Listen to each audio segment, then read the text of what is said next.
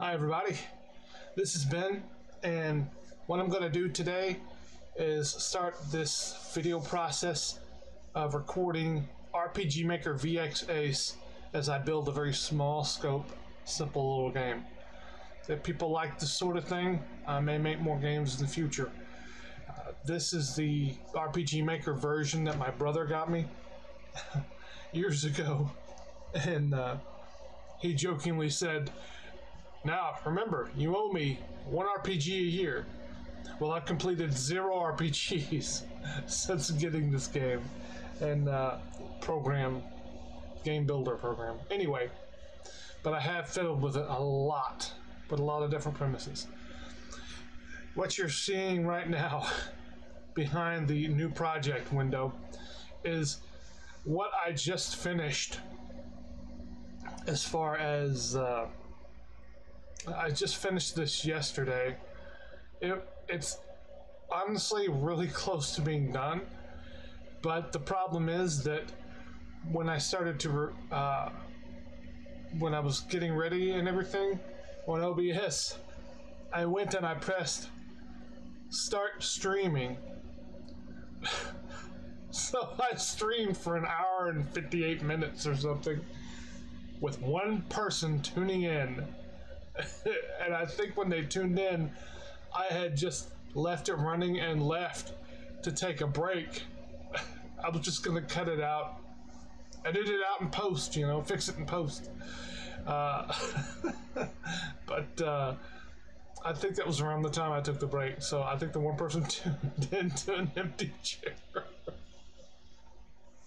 Sorry, one person out there on the internet. I don't know if you enjoyed it or not, but if you did, please come back. I have more. Okay, so anyway, you see the work I did on that project, and to be honest, I'm hoping to replicate most of what I have here in this next project. The premise is going to be that the player's an imp trying to leave a dungeon that's been cleared of its bosses, and adventurers are trying to wipe out the rest of the monsters and fully loot the dungeon. So it's just a little one-level experience. Simple, keeping it simple. So this is what you get when you first start up RPG Maker VX Ace on a new project. And the first thing you want to do is go down to the first thing I want to do is go to map properties on map 001. I don't care about the name. I'm not showing the name to the players, so it doesn't matter. But I'm going to set the tile set for what tiles I'll be using to paint the map to dungeon. And I'm going to change the width and height. I believe the one I like is 2523. We'll worry about music and sounds later. Yes.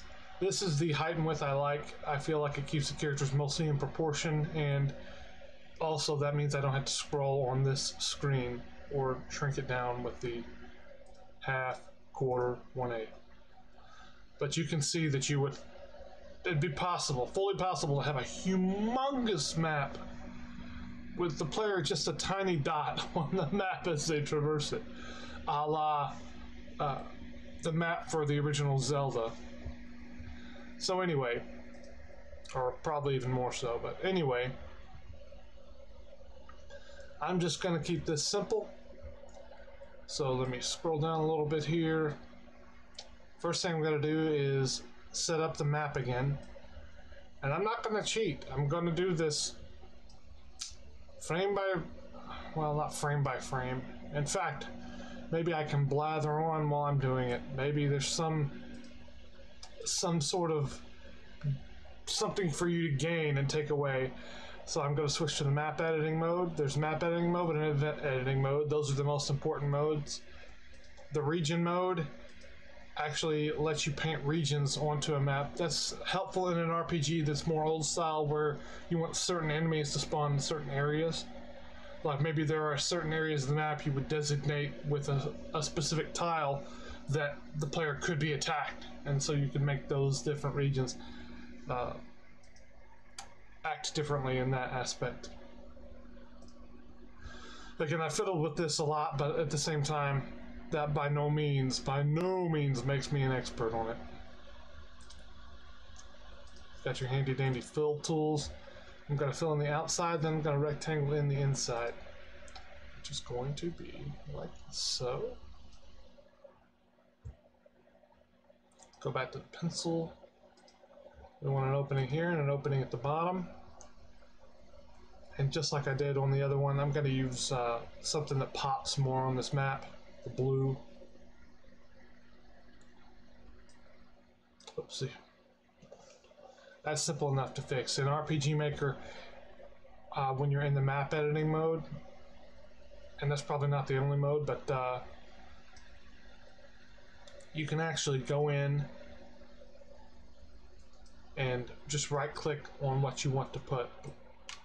Red blocks, orange blocks, left click to place, right click to grab something. It's very handy. This is a very powerful editor to make your games. I'm using the wrong one right now. I'm going to use the topper here to draw out the little labyrinth that I'm going to make. And this bottom section just makes it, it gives it depth. So I'm going to try and build this out. And just as I had on the other one, I'm going to place the doors over here and then go down into another section over this way. I might leave a little bit more space open this time to have just the adventurers walking around so that you have to dodge them, sort of. Rather than having a real tight, narrow corridor where there's not a whole lot else you can do other than just go into the space and hide in a little cubby hole. But I will have at least one part where you do that. I think I'm going to put it right here. We'll put the cubby hole. We might need more space, actually.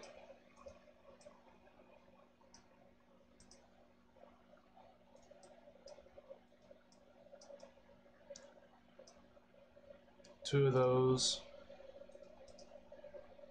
And that gives us enough room. Well, not that part, though. To put the depth. The tile that gives depth. Depth, if I can speak properly. This tile and the topper will both block movement, but if you don't set the topper's tile set obstacle setting, which I may not even bother showing you here, I don't know, then somebody can actually walk up into it depending on what the setting is. Some toppers are set as kind of a ramp where you can go in just on one opening, but you can set any tile to block vision. If any of you played Zelda: A Link to the Past, the maze where you find Sahara, whatever his name is, the maze before that, to get to the center, you have to go through some areas that kind of block your vision in some parts. You can do that with RPG Maker VX Ace as well.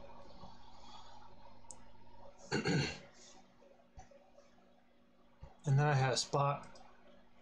I know you just saw it if you're watching, so I know this isn't the exact same, but I still want to make it similar. Now what I had it set up for on the other side, was I had 3 doors that the player would have to get out of, or 3 switches they would have to hit to get through the doors in order to exit. So that makes it to where on one screen with one level to go through, the player will actually have to visit each one.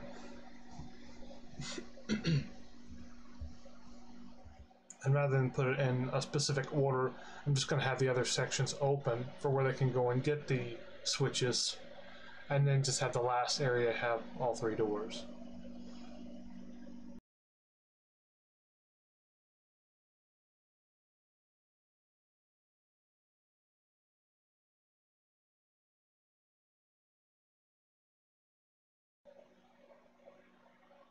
I'll come back to it in a moment.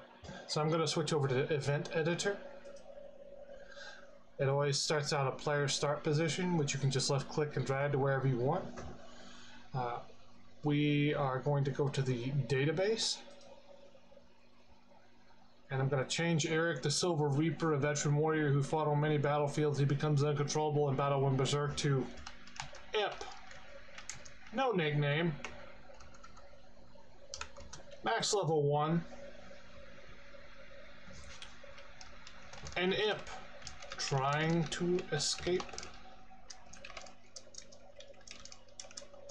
from the adventurers. Trying to escape from the dungeon.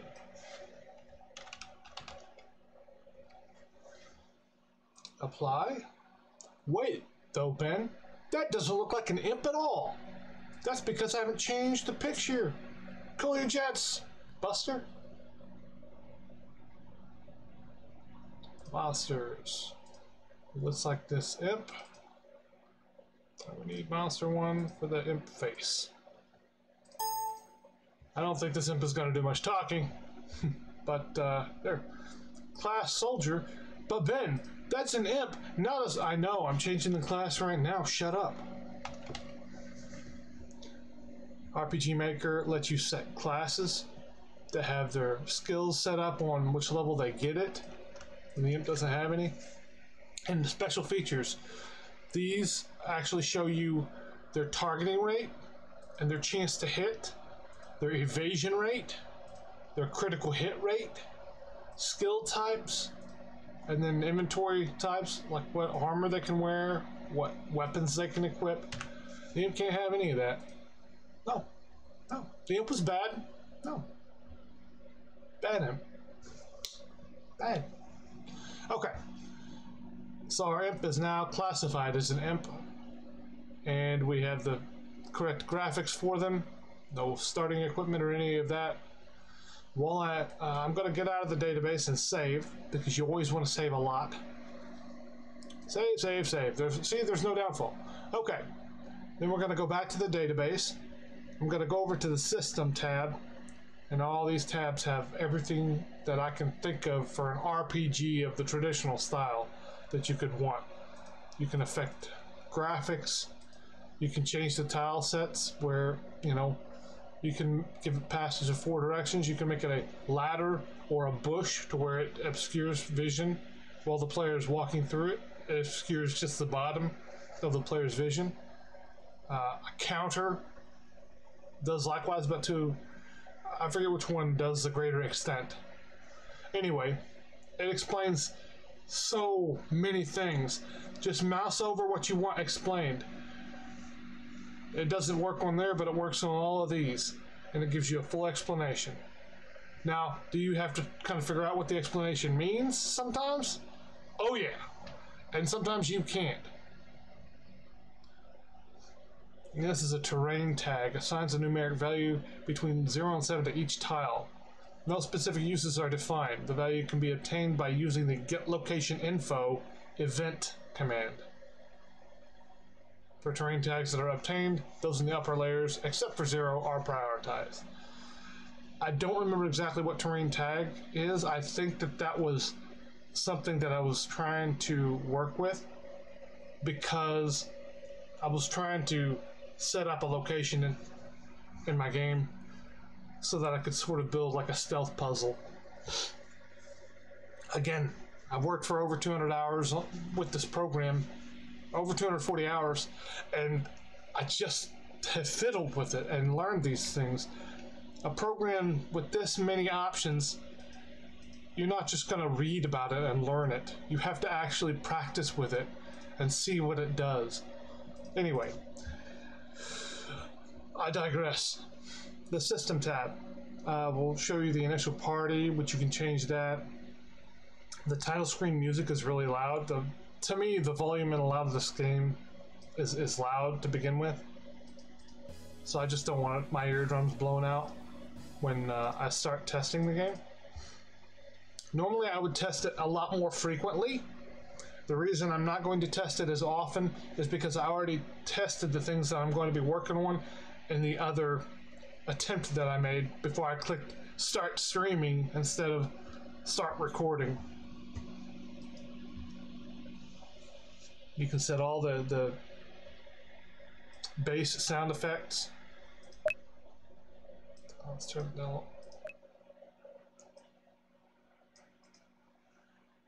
This one.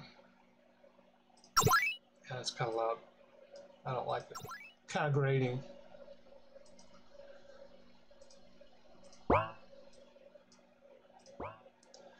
The sound effects are nostalgic for me, though. I know they're just throwaway sound effects that anybody can use, but it reminds me of a game called Breath of Fire that I played all the way through on Super Nintendo.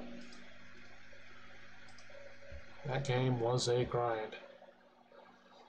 Okay. We're not going to have other party members or anything. Save again. And save again for no reason. But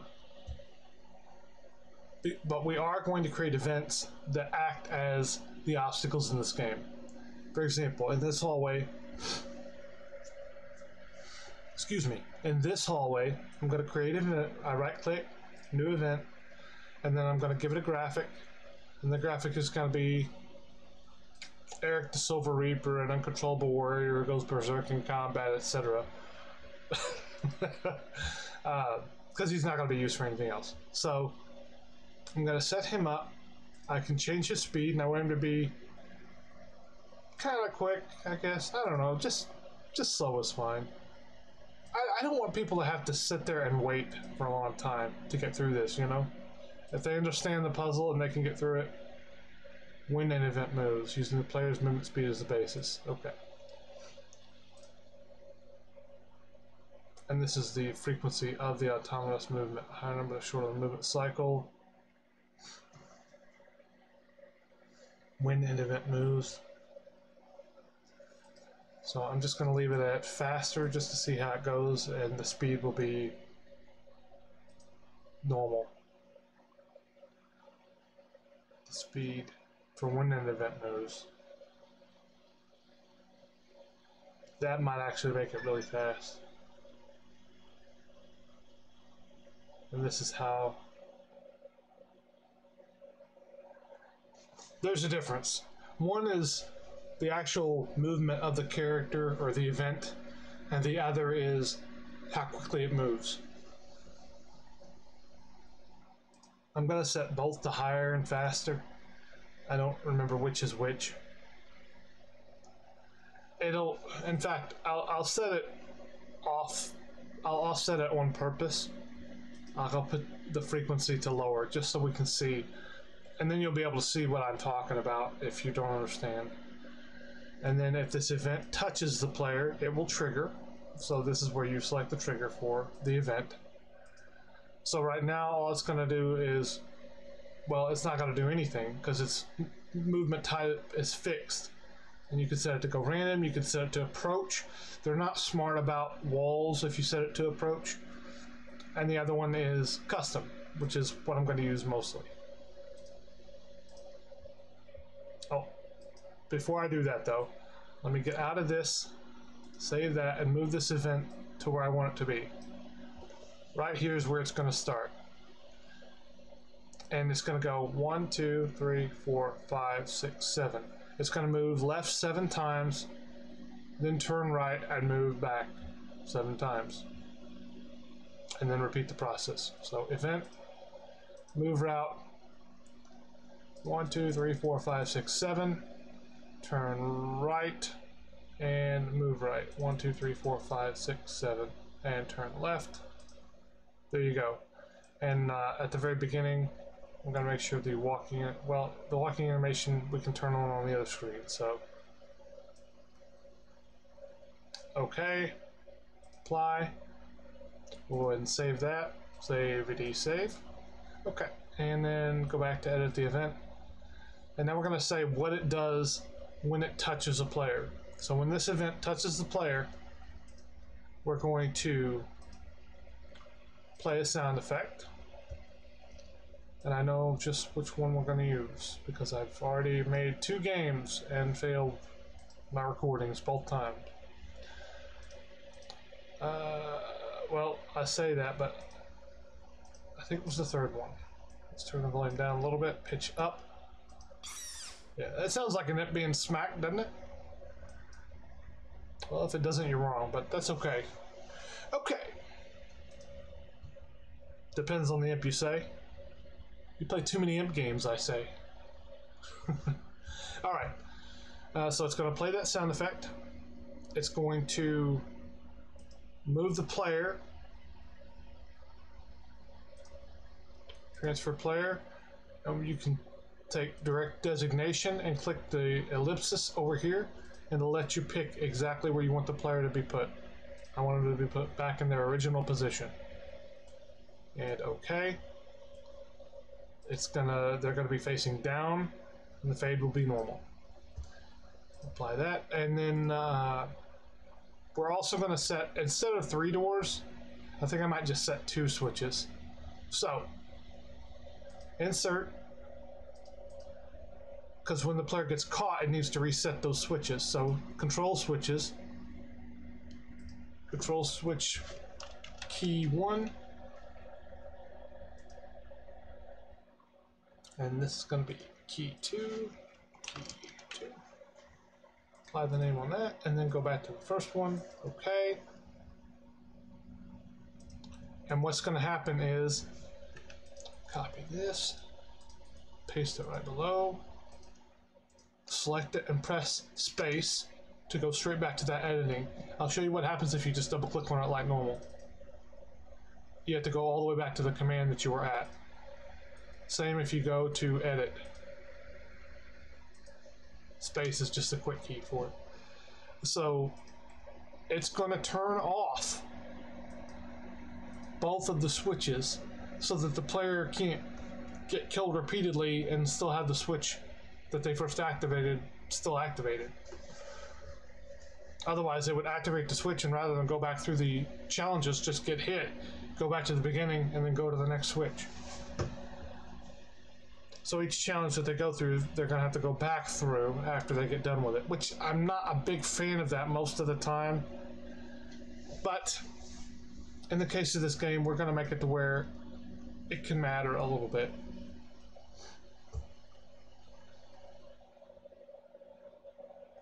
So it plays the monster that you got slapped, transfers you back to the top of the map, and turns off the control switches, the keys to exit the dungeon. Here we go.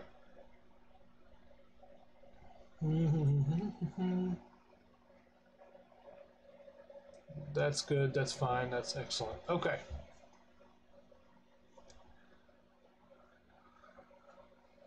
You know, it's not even that hard to go in and change it to where there's a hard mode on the events. And I'll show you how you can do it real fast. On this event, we've got set the frequency lower right now.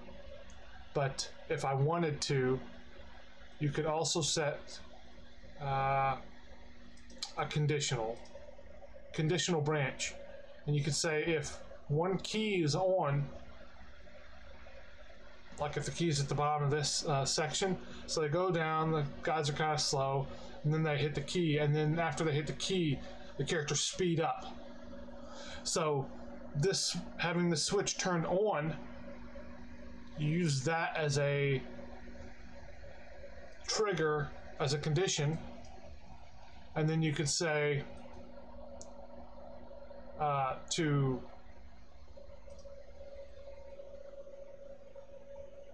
if that's on, then to set the self switch for this event to A on, so it turns A on. Otherwise, turn A off. There. So what this conditional branch will do then is turn the self switch that's contained within this event, which is A, and you can have up to D, I think? Yeah, A, B, C, or D. So then what you do is you create a new event page. Excuse me.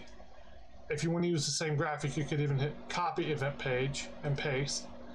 and then you've got 2 event pages, but you take this one, and this one won't activate until cell switch A is on. Then you go down to autonomous movement, and you can either change the movement route just to throw the players off, or you could speed up the frequency. Like, I'll turn it to higher. I don't know at what point the player won't be able to get through it, so it doesn't really matter since I'm just going to be testing it anyway. But there you go, there's a hard mode, and this will do the same thing if it touches the player, because it's just copied from the other event page, except that if key 1 is not on, it'll turn cell switch A off. When that happens, this should revert back to the original. Should. If I'm thinking about it correctly. Because the computer's going to do what I tell it to do. It just may not be what I wanted it to do. Okay, so for the hell of it, I applied a hard mode to this to where it's going to move faster after they hit the switch. And let's put the switch here, new event. I'm just going to go down and select the switch. Which one do we want? How about the...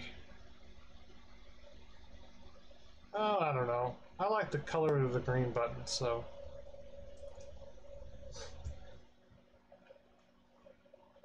Green button's going to stay where it is. It's not going to... If it's set to fixed on this, it's not going to move at all. The speed and frequency don't matter. It's not going to have a walking animation. That's the animation when the event is moving. This is when the event has stopped. So if you turn on stepping animation, then like in the old time RPGs, you know, the characters who are in the area, they're standing in place, but they're still moving like they're walking. You can turn that on if you want.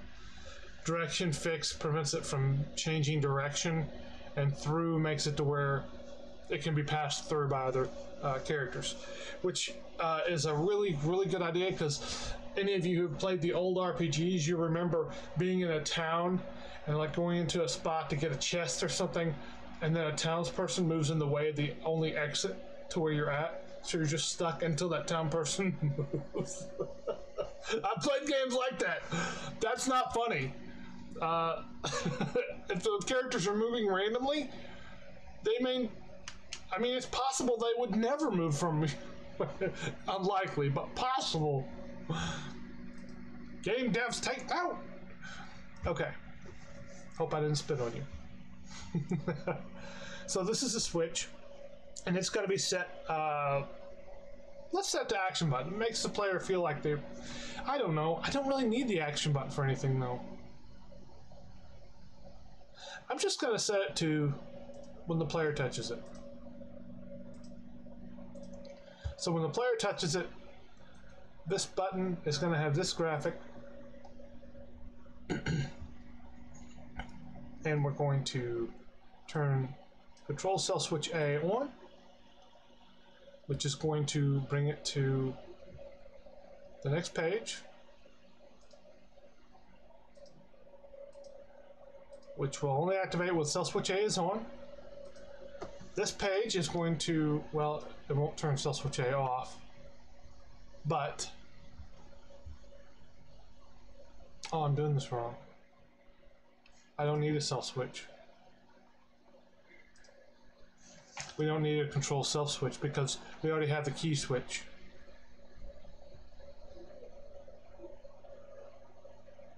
No, because we're going to use the conditional for the key switch. So I'm wrong about that. Okay. Control cell switch A goes on when the player touches this. When control cell switch A is on, then we're going to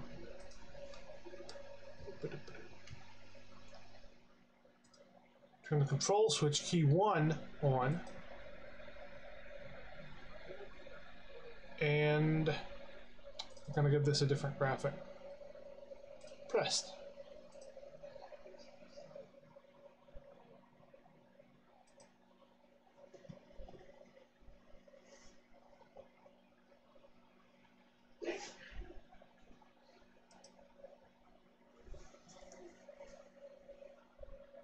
And we don't want this to trigger like that. We want it to just do it. So Auto run. Auto run.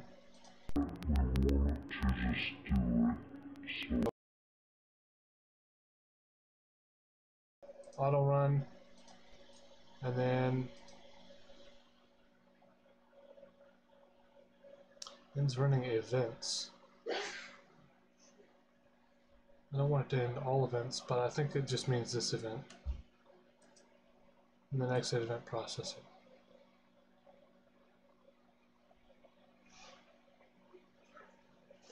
I think that'll keep the auto run trigger from stopping the whole game.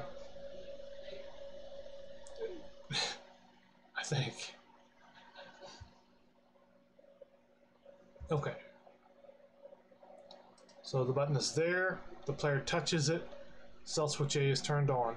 When cell switch A is on, it gives this different pressed graphic, turns on the control switch, and then exits event processing. So now I have a button. Now let me get a door for that button. Actually, I'm going to go back to map editing mode, because I'm going to extend this out so that I can have 2 doors here. Actually, I've got 3 sections though. So technically 4, even though this isn't anything yet. So let me go ahead and I'll set the 2 doors up here. Then they go through the last section after they get the other switches open. So 2 events need to be doors. So event editing, we'll put 1 door here. New event. Let's make it look like a door.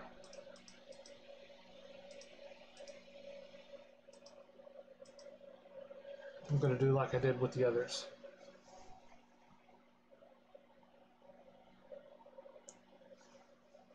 So 1 door will be yellow, I guess. Can I change that?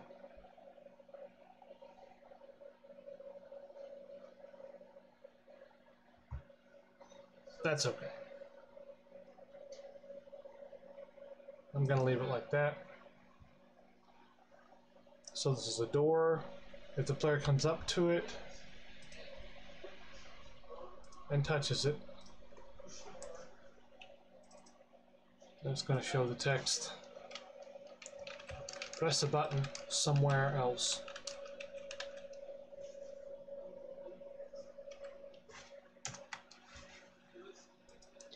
Dim background on the window, bottom of the screen position. That's what it's going to look like. Okay. Apply. Actually, that needs to be a conditional, I believe. Yes, because if the key is on... Okay, insert, conditional branch. If key 1 is... If key 1 is on, that's fine. I can use that either way. Cut that, paste it there. So if conditional branch switch 1 is on, then we're going to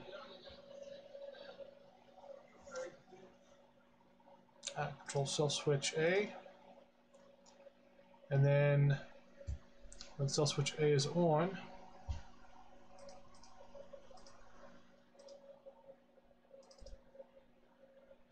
it's going to light up and have through so the player can pass through it. And the priority will be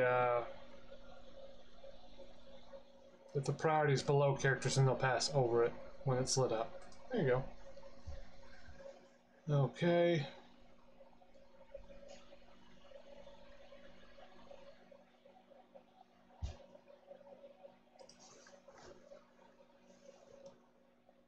So if the player touches it while key 1 is on,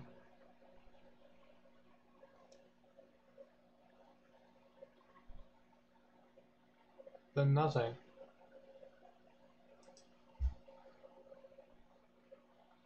We don't need anything else.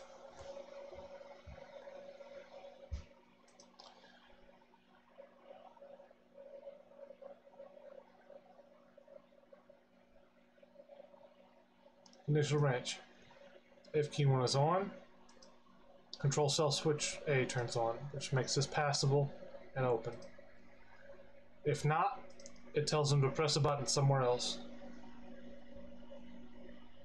I'm happy with that. Okay. Save. And save again for no reason. And black and white for no reason. Copy the event. Paste it here. And edit. This is a completely different event. I'll have the other switch be a blue switch. I don't know, we're coming to the holiday season, right? Red and green, right? Right? Okay. So this will be red. I know the other one's yellow. Sorry. Jeez. I've used these little bars, but other than being broken, I don't see a way to... There's not like an open one. Anyway. There's the one that's lit up. But this one is going to adhere to key 2 instead of key 1. And instead of press a button somewhere else, it's going to say pull a lever somewhere else, or lever if you prefer to say it that way. I like lever. I always say lever, but I like lever better. Okay. We've got our 2 doors that will block the player off from the final area. And we've got 1 switch, we've got 1 enemy that's supposed to get tougher when this switch is hit by moving faster. Let's take this, copy this event, and put this down here in the corner. Paste. But edit this, and it needs to be a red lever.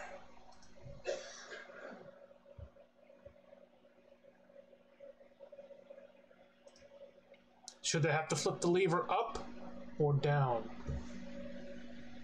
These are the choices we have to deal with in our lives. The questions our generation has to ask. Prioritize what's important.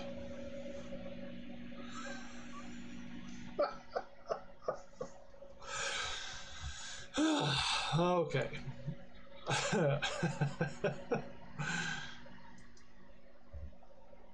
We're gonna go from down to up for the lever. It just feels like it's more satisfying, like it turned it on.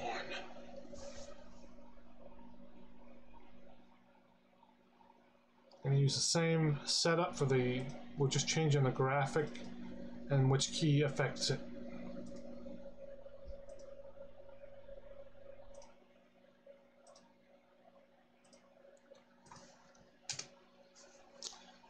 Space to go to this, change it to key 2, okay, okay, apply, okay, and save, and save. Now we got a second button. So these should correspond. We've got our buttons completely set up, if I didn't mess it up. We got 1 enemy to test here. And then, what shall we do on the other section? I don't know, I think we're ready to test because I can test the triggers and I can test the enemy and check on the speeds. So, join me next time. I'll be recording my first test of this, and I'll see you then. Be good to each other.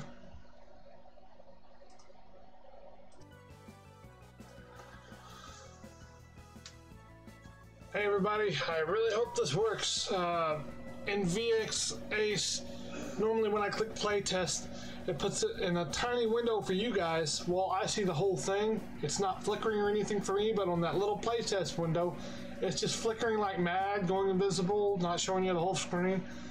So hopefully this will show the whole screen. If not, this will be deleted anyway, because it's just a test of it. So,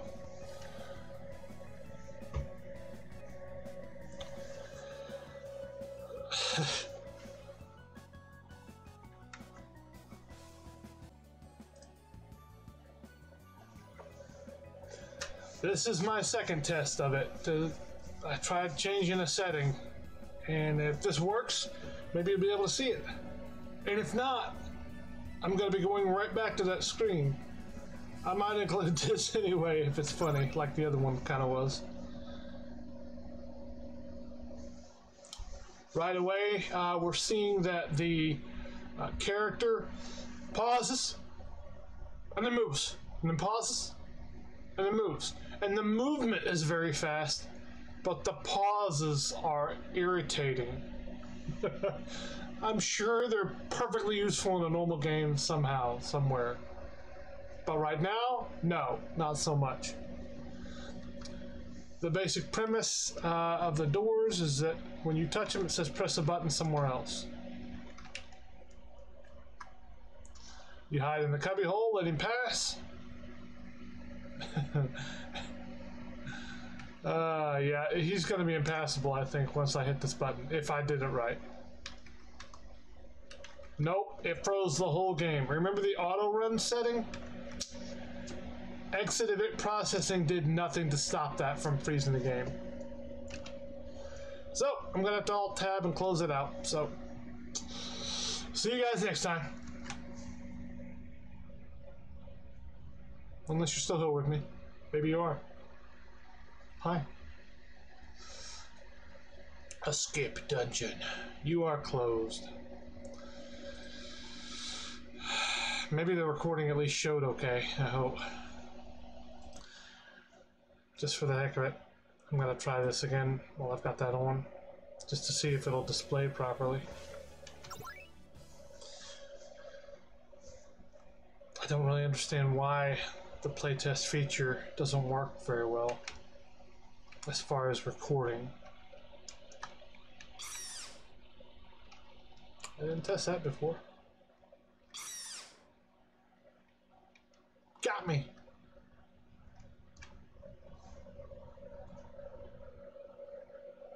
Got me! Okay. Cool, cool, cool. Time to get out. Because we know the button freezes the game. Did I test this twice, actually? You always want to test your triggers twice, at least, to make sure that they're working properly. Something else I noticed is that when I touch the door, it activates the text, but I have to press a button to get off of the text. So I might just set it to where they have to press a button to get the text. I think that'll be better. Alright, time to find out if it recorded properly or if it's a piece of junk. OBS Studio's a piece of junk! I'm lying. It's really, really good. I really like it. Okay guys, one more test I'm gonna do here to see if I can record RPG Maker VX Ace when it goes into playtest mode. I haven't changed anything on the level yet, so don't worry about that, but here we go. I'm just gonna test this out to see if it'll stop doing the flickering thing and actually show it full screen. That would be super duper.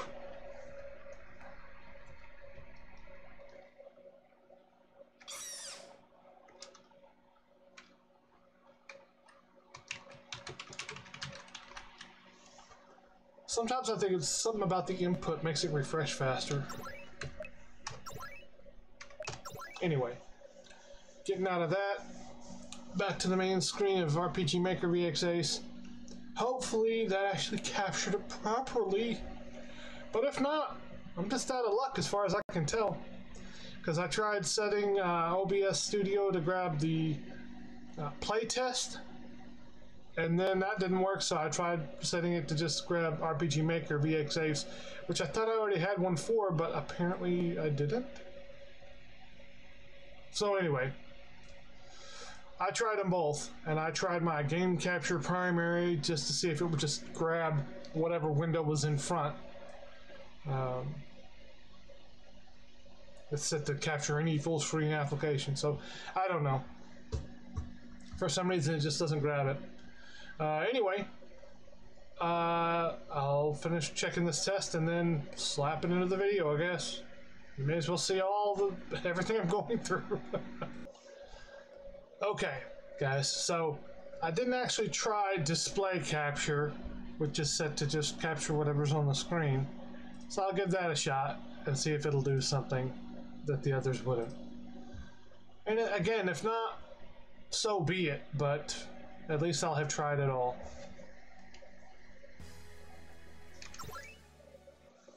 I'd really like you to be able to see what I see on this. I see it full screen and it's all nice and not flickering.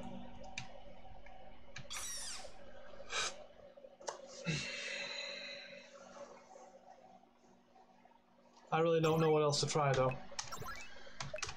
I think that's about it unless I start looking it up. And this isn't about OBS. Anyway, I hope you guys aren't too mad at me for using your time to try and figure out OBS. I hope that somebody out there is going, Ben, dude, here's what you do. And if you know what to do, leave a comment by all means, because I'd certainly be happy for more comments on my videos. You know, if you want, you don't have to. Guilt. Okay, well, I'll see you guys next time. I'm probably going to take a break for now. Be good to each other. Auto run.